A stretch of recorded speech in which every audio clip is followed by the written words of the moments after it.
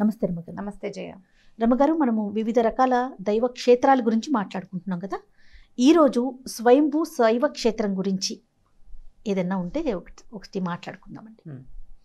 అంటే శివాలయాలు ప్రతిష్ట చేయబడకుండా వాటంతా స్వయంభూవులుగా ఉన్నవి. మనకి ఉత్తరాంధ్రలో మంచి మంచి ఆలయాలు ఉన్నాయి జయ. ఉత్తరాంధ్ర అంటే వైజాగ్ తర్వాత నుంచి మనం ఉత్తరాంధ్ర అంటాం కదా. అవునండి. అయితే శ్రీకాకుళం జిల్లాలో చాలా మంచి క్షేత్రాలు ఉన్నాయి. శ్రీకాకుళానికి దగ్గరే అరసివల్లి సూర్యనారాయణ స్వామి దేవాలయం ఒకటి ఉంది. తర్వాత ఏమో రావివలస ఒక దేవాలయం ఉంది. శ్రీకూర్మం, శ్రీముఖలింగేశ్వరుడు, ఆ తర్వాత రామతీర్థం, ఇట్లా రకరకాల మంచి మంచి కూడా శైవ క్షేత్రాలే. అంటే స్వయంభూలేనా? స్వయంభూలే ఇంచుమించుగా అన్నీను. ఈ శ్రీకూర్మం అంటే మాత్రం విష్ణు క్షేత్రం అనుకుందాం. తర్వాత అరసివల్లి సూర్యనారాయణ స్వామి అంటే సూర్య దేవాలయం కదా. రామతీర్థం రాముడికి సంబంధించింది. అయితే శ్రీముఖలింగము, రావివలస ఈ రెండు కూడా శివక్షేత్రాలు. అయితే ఈ రెండు చాలా చిత్రమైన కథలు కలిగినవి. ముందు ఒక కథ సంగతి చూద్దాం. రావివలస క్షేత్రం గురించి చెప్దాం జయ. ఇది శ్రీకాకుళం జిల్లా, శ్రీకాకుళానికి దగ్గరలో ఉంది. శ్రీకాకుళం అంటే మనకు రెండు శ్రీకాకుళాలు ఉన్నాయి. ఒకటి ఆంధ్రలో ఉంది, అంటే కృష్ణా జిల్లాలో ఒక శ్రీకాకుళం ఉంది. అక్కడ ఆంధ్ర మహావిష్ణు దేవాలయం ఉందని చెప్తారు. ఈ శ్రీకాకుళం ఏంటంటే విజయనగరం శ్రీకాకుళం అనమాట, అంటే వైజాగ్ తర్వాత వచ్చేది. ఈ శ్రీకాకుళానికి దగ్గరలో ఉన్న 45-50 కిలోమీటర్ల టెక్కలి అనే ఊరుంది. ఆ టెక్కలికి దగ్గరలోనే ఈ రావివలస గ్రామం ఉంది. రమగారు, నేను రావివలస అని విన్నట్లు రావివలసే జయ. రావి కరెక్ట్. అయితే ఊళ్ళల్లో మాట్లాడేటప్పుడు ఈ శ్రీకాకుళాన్ని కూడా మనం శ్రీకాకుళం అని చెప్తున్నాం, కానీ వాళ్ళు శివాకుళం అంటారు. మరి అక్కడ భాష మాట్లాడేటప్పుడు ఒక రకమైన స్పీడ్ ఉంటుంది, యాస ఉంటుంది కదా, గ్రామ్యాలు కదా అవన్నీ. పల్లెటూర్లలో మాట్లాడుకునే భాషకి శివాకుళం అంటారు. విజయనగరాన్ని ఇజనారా అంటారు. అసలు పేరు అదే, అసలు పేరు రావివలసే, కాకపోతే మాట్లాడుకునే భాషలో రావివలస అంటారు స్పీడ్ కి, అంతే. అయితే ఈ రావివలస గ్రామంలో ఒక అత్యద్భుతమైన శివాలయం ఉంది. ఇప్పుడు శివాలయం అని చెప్తున్నాం కానీ మనం అక్కడ ఆలయం లేదట. ఆలయం లేదు, కేవలం శివుడే ఉన్నాడు. అబ్బా, గుడి లేదు, గుడి కట్టబడలేదు అసలు. అది ఎంత పెద్ద శివలింగం అంటే భారతదేశంలో అసలు అంత సైజున్న శివలింగమే లేదట. భారతదేశంలో లేదు. మనం సోమనాథ్, అక్కడ పెద్ద లింగం కనపడుతుంది సోమనాథ్లో. అక్కడి నుంచి అమరావతిలో పొడుగాటి లింగం కనపడుతుంది. వీరు ఎంత పెద్ద లింగ స్వరూపం అంటే ఇక్కడ ఉన్నది 20 అడుగుల పైమాటి ఎత్తు. మామూలుగా శివలింగాలన్నీ మనకి ఒక నునుపైన నల్లటి రాయి, ఒక అంటే తయారు చేయబడినటువంటి ఒక నున్నని రూపము అలా కనపడుతుంది. ఇది కొండరాయిలాగా భాసిస్తుంది.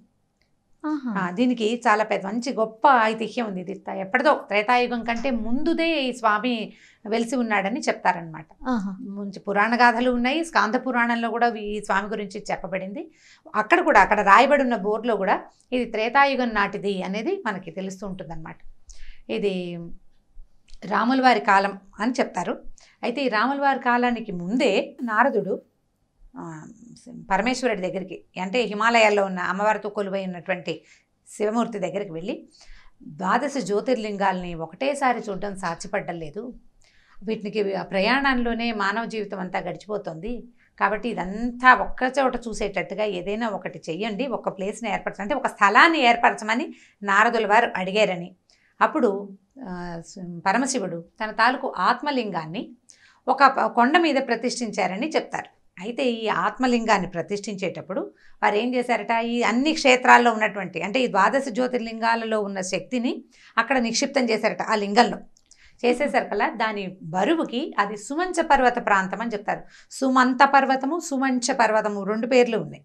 ఈ సుమంచ పర్వతం మీద పెట్టేసరికల్లా ఈ వచ్చిన పవర్, అంటే ఆ శక్తికి దిగిపోయిందట కిందకి. దిగిపోయేసరికల్లా పరమశివుడు, అయ్యో నేనేదో చేద్దామనుకున్నాను మానవుల కోసం, ఇది ఇలా అయ్యింది అని అంటే, అప్పుడు ఒక క్షణం ఆగి ఆయన మళ్ళీ చెప్పారట, ఇది త్రేతాయుగ కాలంలో మళ్ళీ ఇది బయటకు వస్తుంది, ప్రస్తుతం భూమిలోకి వెళ్ళిపోయినప్పటికీ అని చెప్పి అంతర్ధానం అయిపోయారట. ఇది ఐతిహ్యంలో, అంటే లోకల్గా చెప్పుకునే కథ అనమాట. ఈ లోపలికి వెళ్ళిపోయింది. త్రేతాయుగం నాడు మళ్ళీ ఈ స్వామి ప్రకటితమయ్యాడని చెప్తారు. త్రేతాయుగంలో శ్రీరాముల వారు యుద్ధం చేసి తిరిగి వస్తూ ఉండగా ఈ సుమంచ పర్వత ప్రాంతంలోనే విడిది చేశారు. విడిది చేసి అక్కడ బోలెడని ఔషధ మొక్కలు ఉన్నాయట. మామూలుగా కొండ ప్రాంతాల్లో మనకు కనపడుతుంటాయి. అయితే ఈ వానర సైన్యంలో, ఎంతో పాటు వానరులంతా వచ్చారు కదా అయోధ్యకి, వానర సైన్యంలో సుషేణుడు అనే ఒక వైద్యుడు ఉన్నాడు. ఈ సుషేణుడు ఎవరంటే లక్ష్మణస్వామి మూర్చిపోయినప్పుడు సంజీవిని పర్వతాన్ని తెమ్మని ఆంజనేయుడిని పంపించిన వైద్యుడు. ఆయన మొక్కని గుర్తుపట్టగలడు, మొక్కను గుర్తుపట్టగలడు. ఏదైనా ఔషధ మొక్కను గుర్తుపట్టగలడు వైద్యుడు ఆయన. ఎందుకంటే ఆంజనేయుల వారు సంజీవ పర్వతాన్ని మొత్తాన్ని ఆయన పట్టుకొస్తే ఆ పర్వతం మొత్తాన్ని తెస్తే అందులోంచి తనకు కావలసిన మొక్కని ఏరుకుని లక్ష్మణుడికి వైద్యం చేశాడని రామాయణంలో స్పష్టమైన అక్షరాలతోటే ఉంది. బోల్డని శ్లోకాలు ఉన్నాయి యుద్ధకాండలో దాని మీద. అయితే అంత ప్రతిభాశాలైనటువంటి ఆ వైద్యుడు ఇక్కడున్న ఔషధ మొక్కలన్నీ చూసి చాలా బాగుంది పర్వతం, మంచి ఆరోగ్యవంతమైన గాలి వీస్తుందని చూసి, కానీ ఆ చుట్టుపక్కల ఉన్న ప్రజలందరూ అనారోగ్య పీడితులుగా ఉన్నారని అనిపించింది ఆయనకి. ఆయన ఏం చేశాడట, నేను వృద్ధుడినయ్యాను, అయోధ్య దాకా ప్రయాణం చేయలేను, ఇక్కడ తపస్సు చేసుకుంటానని ఆయన సుమంచ పర్వత ప్రాంతంలోనే ఆగిపోయాడట. ఆగి ఆయన అక్కడ ఉండిపోయాడు. మిగిలిన జనమంతా వెళ్ళిపోయారు. ఈయన తపస్సు చేసుకుంటూ పరమశివుని గురించి తపస్సు చేస్తూ ఉండిపోయారట. ఇవి ఉన్న తర్వాత కొంతకాలానికి ఈయన తిరిగి రాకపోయేసరికల్లా సుషేణుడు ఎలా ఉన్నాడో చూసిరమ్మని ఆంజనేయుడిని శ్రీరాముల వారు పంపించారు. ఈ వచ్చిన ఆంజనేయులు ఇక్కడ సుషేణుడి తాలూకు కళేబరాన్ని చూశారు. ఆయన మరణించారు. అప్పటికే లింగైక్యం చెందిపోయారు. మరణించేసరికల్లా హనుమంతుడు ఏం చేయాలో తెలియలేదు ఆయనకి. సరే దుఃఖించి, అయ్యో తాత వెళ్ళిపోయావా అని ఏం చేశారట, ఆ కళేబరం ఎక్కడైతే ఉన్నదో అక్కడ మల్లె పువ్వులు పోసి దాని మీద అజినము అంటే చర్మం, జనరల్గా అంటే సంస్కృతంలో అర్థం అదేనమాట. అజినము అంటే చర్మము అని. మనం ఏం చెప్తామంటే కృష్ణాజినము అంటే జింక చర్మము, వ్యాఘ్రాజినము అంటే పులి చర్మము అని చెప్తాం. ఇలాగా వృద్ధులైన వాళ్ళు, తాపసులైన వాళ్ళు మరణించినప్పుడు వారి సమాధుల మీద జింక చర్మాన్ని కప్పుతారు. ఈ ఆంజనేయుల వారు కూడా ఈ సుషేణుని తాలూకు కళేబరం మీద మల్లె పువ్వులు పోసి దాని మీద ఒక జింక చర్మాన్ని కప్పి మళ్ళీ అయోధ్యకి వెళ్ళి రాముడికి ఇది నివేదించారు, ఇలా జరిగింది అని. అప్పుడు సీతారామ లక్ష్మణుల సమేతంగా రాముల వారి మిగిలిన వాళ్ళతో కలిసి ఇక్కడికి వచ్చి ఈ సుషేణుడు ఎక్కడైతే ఆయన మృతి చెందారో అక్కడ ఈ జింక చర్మాన్ని పక్క కదిపేసరికల్లా అక్కడ ఒక శివలింగం కనపడిందట. కళేబరం కనపడలేదు, మల్లెలు తర్వాత జింక చర్మం, దాని కింద నుంచి శివలింగం పైకి వస్తూ కనపడేసరికల్లా అప్పుడు ఇక్కడ ఏదో జరుగుతుందని వాళ్ళకి అర్థమైంది. సరే ఏం చేశారట, పక్కనే ఉన్న కొలంలో స్నానం చేసి వాళ్ళంతా వచ్చి ఈ ఉద్భవిస్తున్నటువంటి శివలింగానికి అర్చనలు చేస్తూ ఉన్నారు. ఈ అర్చిస్తూ ఉండగానే ఈ లింగాకృతి పెరగటం మొదలుపెట్టిందట పైకి. వీరు పూజిస్తూ ఉండగానే అట్లా పెరుగుతూ పెద్దదవుతూ వచ్చిందనమాట. ఆ పెరిగి 20 అడుగుల దాకా పెరిగిందని చెప్తారు. తర్వాత కాలంలో కూడా కొంత పెరిగిందని చుట్టుపక్కల జనం చెప్తారు. ఇదివరకటి కంటే ఇప్పుడు పెరిగిందని, మా తాతల అప్పుడు అంటే ఒక 100 ఏళ్ల క్రితం కంటే ఇప్పుడు పెరిగిందని అంటారు. అట్లా పెరుగుతూ వచ్చిందట. ఈ పెరుగుతూ వస్తే ఇప్పుడు ఎక్కడైతే మల్లికలు అజినము పెట్టి వాటి మీద నుంచి శివలింగం ప్రదర్శన అంటే పైకి ప్రకటితం కావటం వల్ల మల్లికాజినం శివుడు శంకరుడు అని చెప్పుకున్నారట. మల్లికాజిన లింగం, మల్లికాజిన స్వామి అని పేరు పెట్టుకున్నారు. అయితే ఈ పైకి వస్తుండగా వారి మీద మల్లెపూలు పోసారు కదా, వాటి సుగంధము ఎంతో పరిమళ భరితంగా ఉండి మృతకలేబరం మీద పోసిన పువ్వులు కూడా ఘుమఘుమలాడుతూ ఆ వాసనకి పర్వత ప్రాంతంలో ఉన్న చుట్టుపక్కల ఉన్న వాళ్ళందరికీ అనారోగ్యాలు తగ్గిపోయినాయట. అద్భుతం. ఈ లింగం పెరిగింది, చాలా పెద్ద కైవారం, దాదాపుగా 10 అడుగులో ఏమో చుట్టుకొలత, 36 మూరల వస్త్రం అయితే కానీ చుట్టూతా రాదట అని చెప్తారు. అయితే ఈ పెద్దగా పెరిగింది కదా, ఆ తర్వాత వీళ్ళు పూజలు చేసుకున్నారు, వెళ్ళిపోయారు. తర్వాత కాలంలో ద్వాపర యుగంలో కూడా పాండవులు వనవాస కాలంలో ఇటువైపు వచ్చారని, ఇక్కడున్న గుహలలో కొంతకాలం నివసించారని, ఈ శివుణ్ణి వాళ్ళు కూడా సేవించుకున్నారని చెప్తారు. అయితే ఈ స్వామి పేరు చిత్రంగా ఉంటుంది చూడండి, ఎండల మల్లికార్జున స్వామి. ఎండల మల్లికార్జునుడే, కరెక్ట్గానే విన్నారు, ఎండే. ఎందుకంటే ఆయన ఎండకి వానకి తడుస్తూ అలా ఖాళీగానే ఉండిపోయాడు. ఆయన పైన ఏది ఇప్పటికీ కట్టలేదు, ఎప్పటికీ కట్టల. అయితే ఇలా ఉన్న అయితే మల్లికా అర్జునుడు అని ఇప్పుడు రాసేస్తున్నారు. నిజానికి అది మల్లికా అర్జునుడేం కాదు, మల్లికార్జునుడే. మల్లికలు అజినము, జింక చర్మము మరియు మల్లెపూలు అన్నమాట. అయితే తర్వాత కాలంలో ద్వాపర యుగంలో పాండవులు వచ్చి అర్చించటం, అర్జునుడు ప్రత్యేకంగా ఇక్కడ తపస్సు చేసుకునేవాడట ఈ శివలింగ సమీపంలో. అందుకని అర్జునుడు కూడా ఇక్కడ తపస్సు చేయటం వల్ల ఈ అజినాన్ని మెల్లిగా మాటల మధ్యలో మనం ఎలా రావివలస రాగివలస అయినట్టుగా పేరు మారింది, మల్లిక అర్జునుడుగా మారిందనమాట ఆ పేరు. అజినమే నిజానికి. అయితే ఈ తర్వాత కాలంలో అలా ఈ ద్వాపర యుగం తర్వాత కూడా ఈ శివలింగం అలాగే ఉంది. తర్వాత కాలంలో అంటే 90s మొదటి దశకంలో, బహుశా 1900 మొదటి దశకంలో టెక్కలి రాజావారు ఈ స్వామికి దేవాలయం కట్టించాలని, పైన గూడు ఏర్పరచాలని ప్రయత్నం చేశారు. చాలా పెద్ద లింగం కదా, 20 అడుగులు పైమాటే ఉన్నారు, మరి అది చేయటం కష్టం.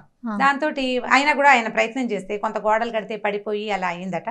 అయితే ఒకనాటి రాత్రి ఆయన కల్లో వచ్చారట, స్వామివారు శివుడే ప్రత్యక్షమై నా మీద ఏమీ కట్టద్దు, నేను ఇలా ఎండకి ఎండుతూనే ఉంటాను. అండ్ ప్రధానంగా ఆయన చెప్పింది ఏంటంటే, నా మీద నుంచి వేచిన గాలి గనక బయటికి ప్రజలకి సోకుతుంటే ఆరోగ్యం చేకూరుతుంది. బాబా, ఎందుకంటే సుషేణుడు సంకల్పించిందే అది, ఈ చుట్టుపక్కల ఉన్న ప్రాంత ప్రజలకి ఆరోగ్యం చేకూరాలని ఆయన తపస్సు చేశాడు. కాబట్టి నా మీద నుంచి వీచే గాలి అందరి మీద పడ్డ ఎండే నా మీద కూడా పడాలి, అందుకని నా మీద ఏ కప్పు వేయొద్దని చెప్పారట. దానికి ఎలా చేశారంటే, చుట్టూతా స్తంభాలు పెట్టి అభిషేకం చేయడానికి వీలుగా, చిన్న లింగం అయితే ఇంత లింగం అయితే ఇక్కడ నుంచి పోస్తాం నీళ్లు, ఈ శివుడికి అభిషేకం చేయటం ఎలాగా? ఎందుకంటే మనకు అసలు ప్రధానమైంది అభిషేక ప్రియ శివ అని చెప్తారు. శివుడు అభిషేక ప్రియుడు, ఆయనకి ఇంకేం అక్కర్లా. ఓ చెంబెడు నీళ్లు పోయటం, ఓ గుప్పెడ మారేడాకులు వేస్తే చాలు, నువ్వు ఏది అడిగితే అది ఇస్తాడు. విష్ణుమూర్తిని ప్రసన్నం చేసుకోవాలంటే నానా బాధలు పడాలి కానీ, అంటే ఆయనకి అంత పరీక్షిస్తాడు. శివుడు చాలా సులభ ప్రసన్నుడు. ఆయనకి కాసిన నీళ్లు, మళ్ళీ అందులో నువ్వు గంధము అవేవో వేస్తాను 10 రకాలని ఏం పెట్టుకోకర్లా, పొట్టిగా శుభ్రమైన నీళ్లు, కాసిన నీళ్లు తెచ్చిపోసి సంపూర్ణ భక్తితో సమర్పిస్తే చాలు. 4 అన్ని లేవు, గుప్పిడి లేవు, 3 తులసి దళాలు, ఒక్క తులసి దళం, ఒక్క మారేడు దళంతో కూడా లొంగిపోతాడు శివుడు. ఇప్పుడు ఇంత పెద్ద స్వామికి ఏ రకంగా అభిషేకం చేస్తారు? చుట్టూతా పిల్లర్స్ వేశారు, పక్క నుంచి మెట్లు కట్టారనమాట. ఈ మధ్యలోకి పైకి బాగా పిల్లర్స్ లేపి 7-8 దారుల్లాగా ఏర్పరిచారు, అంటే పైప్స్ లాంటివి పెట్టారు. ఇక్కడ నీళ్ళు పోస్తే డైరెక్ట్గా వెళ్ళి స్వామివారి మీద పడతాయి, శివలింగాకృతి మీద పడతాయి. మీరు దర్శించుకున్నారా రమ్మగారు? బాగుంటుంది, చాలా బాగుంటుంది. అంటే మనం ఒకటి ఊహించుకుని వెళ్తాం దేవాలయం అనగానే, మన ఊహగా ఉండదు. అక్కడ ఉన్నదాన్ని చూసి ఆశ్చర్యంగా ఉంటుంది మనకి, చాలా ఉద్వేగంగా అనిపిస్తుంది. జయ, ఎంత లింగమూర్తి ఆయన పక్కన నుంచుంటే మనం కనపడని తెలుసా? ఫోటో తీసుకుందామని ప్రయత్నం చేస్తే రాలా, చాలా దూరం. అంటే చాలా మంచి కెమెరా అయితే కొంచెం సుమారుగా వస్తుంది. సో ఆయన వస్తే మనం రావు, మనం వస్తే ఆయన రాడు, పూర్తిగా రారు స్వామి. ఎంత పెద్ద ఇదన్నమాట శివలింగం. అయితే ఇట్లాగే ఎండలకి ఎండుతూనే ఆయన చుట్టుపక్కల ప్రజలందరి ఆరోగ్యానికి కారకుడయ్యాడు. అయితే ఈ పక్కన ఒక కోనేరు ఉందని చెప్పాం కదా, సీతాదేవి స్నానం చేస్తాను, సీతమ్మ కోనేరు అంటారు దాన్ని. అయితే ఈ సీతాదేవి వీళ్ళంతా ఈ ప్రాంతాన్ని దర్శించారు అనడానికి గుర్తుగా ఎదురుగుండా ఉన్న కొండ మీద ఒక పాదాల గుర్తులు కనిపిస్తాయి. సీతమ్మ వారి పాదాల గుర్తులని రాయబడి ఉంది అక్కడ. సీతాదేవి పాదాలు, ఆమె పాదముద్రలు ఉన్నాయన్నమాట. ఈ దేవాలయానికి కొంచెం ఎగువగా లలితాదేవి ఆలయం ఒకటి ఉంది, చుట్టుపక్కల చిన్న పొన్న ఏవో ఆలయాలు అవి అంటే రకరకాల అలా ఏర్పడినాయి. కానీ ఇక్కడున్న ఈ శివలింగం ఆ పెద్ద మూర్తి విరాట్ స్వరూపంలాగా కనబడే లింగమూర్తే చాలా విశేషమైన దర్శనం. మనకి భారతదేశంలో ఎక్కడా ఇలా కనపడదు.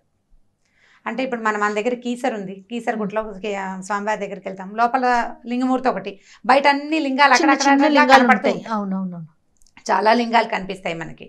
అలా కాకుండా ప్రధాన లింగమూర్తే ఇలా ఎండకి ఎండుతూ అట్లా ఆ రకంగా ఉండటం, ఆ చిత్రమైన పెద్ద లింగాకృతి. అయితే క్రమంగానట ఇదివరకటి కంటే ఇప్పుడు కొంచెం వంపు వచ్చిందని చెప్తారు, సూటిగా లేదు, ఒక రవ పక్కకి ఒరిగినట్టుగా ఉందన్నమాట. కాలక్రమంగా మరి భూమి తాలూకు రకరకాల ప్రకంపనలు అక్కడ ఇక్కడ జరిగిన చుట్టుపక్కల సముద్రాల్లో వచ్చిన సునామీలు లాంటి వాటి ప్రభావం భూమి మీద ఎంతో కొంత ఉంటుంది కదా, కొద్దిగా వంగినట్టుగా కనపడతాడు స్వామి, ఒక పక్కకు ఉన్నట్టుగా. ఎప్పటికప్పుడు మంచి అభిషేకం చాలా అత్యద్భుతంగా కనపడుతుంది. మనమే ఆ చెంబుతోటి ఆ విరాట్ స్వరూపం మీద నీళ్ళు పోస్తే ఎంత ఎక్సైటింగ్గా ఉంటుందంటే, చాలా అత్యద్భుతమైన, అంటే మంచి అనుభవంగా తోచింది నా వరకు నాకు. అందరూ బిందెలతోటి చెంబులతోటి పోస్తుంటారు, ఎవరి పట్టుకెళ్ళి ఆ బిందెలు నెత్తి మీద పెట్టుకుని వెళ్ళి ఆ మెట్లు ఎక్కుతుంటే వాళ్ళని చూస్తేనే మనకి ఎక్సైటింగ్గా ఉంటుందన్నమాట. చాలా మంది మేము మొహమాట పడి చేత పుచ్చుకున్నాం, కానీ వెళ్ళిన వాళ్ళు చాలా మంది ఆ చుట్టుపక్కల వాళ్ళు చక్కగా తల మీద బిందెలు పెట్టుకుని పైకి తీసుకెళ్తాం, అన్ని పక్కల నుంచి పోస్తారు, పైనుంచే గంటలు కొట్టి అక్కడి నుంచి హారతి అది ఇస్తారు. చాలా బాగుంటుంది, ఎక్సలెంట్ దర్శనం. చూడవలసిన స్థలాలు అంటే మనం దర్శనీయ స్థలాల గురించి చెప్తున్నాం కదా, అలా చూడవలసిన స్థలాల్లో ఇదొకటి. మనం శ్రీకాకుళం కూడా ఒకటి, అంటే శ్రీకాకుళం దాకా వెళ్తే ఇక్కడికి ఈజీగానే వెళ్ళిపోవచ్చు. ఈ రావివలస క్షేత్రాన్ని కార్తీక కైలాసం అంటారు. అంటే కార్తీక మాసంలో చాలా అత్యద్భుతమైన సేవలు జరుగుతాయి. అంటే అందరూ జనాలు ఎక్కువ మంది చేరతారనమాట, బాగా విపరీతమైన తీర్థ ప్రజలాగా వస్తారట. సో ఇంతమంది ప్రజలు చేరేటప్పుడు రకరకాల చర్మ వ్యాధులు, అనారోగ్యాలు రావడానికి అవకాశం ఉంది. కానీ ఈ సీతమ్మ కోనేరులో స్నానం చేస్తే చర్మ వ్యాధులు నశిస్తాయని ప్రగాఢంగా నమ్ముతారు. చుట్టుపక్కల కూడా వ్యాధులు తక్కువ ఉంటాయి అంటారట.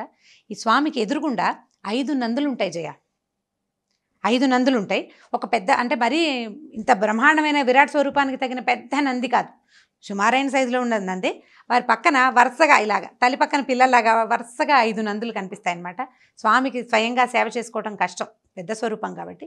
ఈ తెచ్చిన భక్తులు తెచ్చిన పువ్వులు, పసుపు, కుంకుమ, ఈ తర్వాత ఈ అగరవత్తులు, ధూపాలు అలాంటివన్నీ నందిల దగ్గర నందీశ్వరుల దగ్గరే చేసిన సేవ స్వామికే చేసినట్టుగా సంతోషిస్తారు. రకరకాల జనాలు, అంటే ఒరిస్సా నుంచి వచ్చే వాళ్ళు కూడా ఈ క్షేత్రానికి వస్తారు. చాలా చక్కగా చూడాల్సిన ప్రదేశంగానే కనపడుతుంది. ఇంకొక దైవక్షేత్రంతో మళ్ళీ కలుద్దాం. రమగారు నమస్తే. తప్పకుండా జయ. ఈ వీడియో కనుక మీకు నచ్చినట్లయితే లైక్ చేయండి, షేర్ చేయండి. మరిన్ని వీడియోస్ కోసం మా ఛానల్ని సబ్స్క్రైబ్ చేసుకోండి.